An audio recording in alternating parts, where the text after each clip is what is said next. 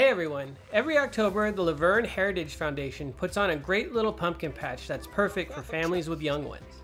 Better known for its spring orange picking, both events offer a relaxing, safe environment for your kids to enjoy the season, and we love it.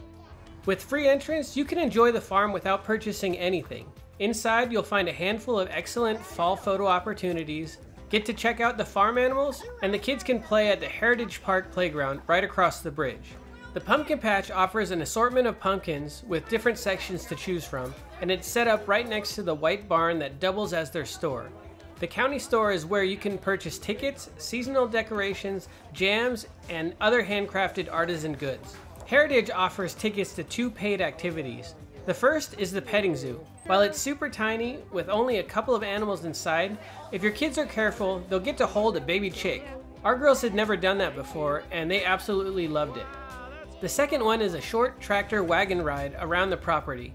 Our youngest was super happy to take the ride, as it takes you through the foundation's orange grove, out to the windmill, and back around to the front of the Webster house. Altogether, it only takes a couple of minutes. While their 2 paid activities are pretty quick, they're relatively inexpensive.